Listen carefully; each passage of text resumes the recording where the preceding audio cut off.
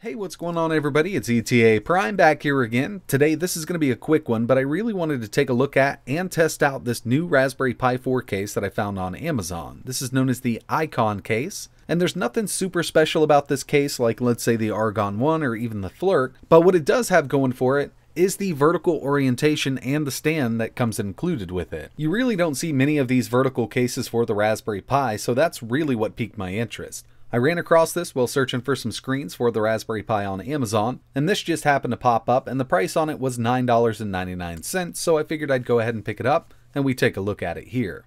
So like I mentioned, this isn't a super special case. It's actually kind of plain Jane. We don't have any reset buttons or power buttons built in or anything like that, and it's made of plastic, but it does come with this weighted stand that allows you to set this in a vertical orientation, and to tell you the truth, the pictures on Amazon look pretty cool, and that's really the main reason I went ahead and picked this up. So inside the packaging, we get our hardware to assemble everything. We also get a set of aluminum heat sinks and this fan. And this fan is actually a lot bigger than I've seen on other Raspberry Pi cases, so hopefully it's not too loud. But we will be able to configure this at 3.3 volts, which won't have as much airflow, but it'll be much quieter, and 5 volts, which will offer maximum cooling performance here. And I kind of want to test them at both. So in this video, I'm going to do a quick assembly, we'll take a look at the case, and then I want to get into some thermal testing. I'm going to test this at the stock clocks, and I'm also going to overclock the Raspberry Pi 4 to 2.1 gigahertz. But the first thing I want to do is install these red decals, and I'm going to go ahead and do this off camera. It does come with 2 sets, just in case you mess the first one up.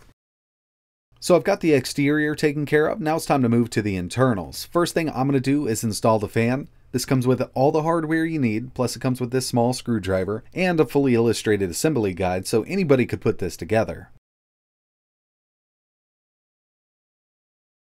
So I've got the fan taken care of, now it's time to slide the Raspberry Pi inside of here. It actually fits really nicely. I personally just line up that 3.5mm audio jack and it just sits right in here.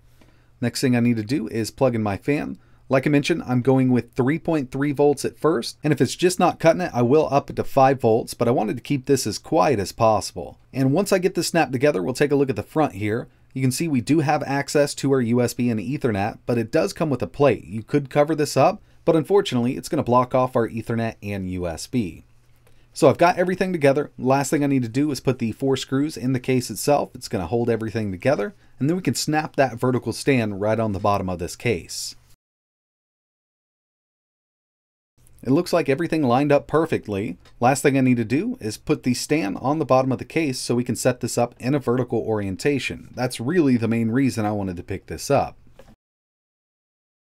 And there we have it. Personally, I think this case looks really cool. I think it's going to look really good next to a monitor on a desk. I do wish they would have set up some way to get those USBs out of the back, but we can access them from the top here, and we do have full access to the rear I/O, USB Type-C, both micro HDMI ports, and our audio jack. Now that I have everything together, the first thing I want to do is run some thermal tests on this. I'm going to be running Raspberry Pi OS and Stressberry.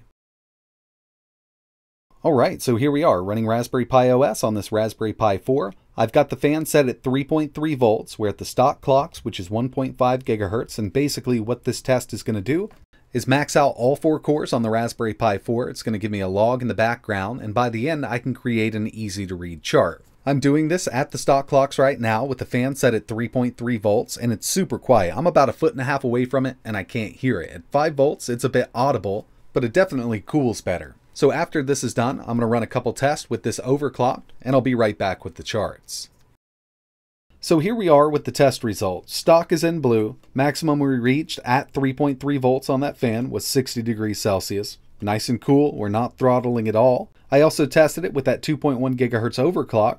We still didn't hit the maximum temperature here to start throttling, but it is a bit high at 79 degrees Celsius. So I went ahead and bumped the fan up to 5 volts. We're still at 2.1 gigahertz, and the maximum we saw was 71 degrees Celsius. So each one of these tests, we were under that thermal throttle limit, and the Pi was functioning like it should. It's definitely not the best cooling solution that I've tested for the Raspberry Pi 4, but it is keeping us under thermal throttle, even overclocked. So yeah, that's pretty much it for this video. Really appreciate you watching. I think this is a nice looking case. We have those USBs fully accessible from the top here, and as you can see, I've just placed my USB dongle in there. It does stick out of the top a bit, but I don't think it kills the appearance of the whole case by any means at all.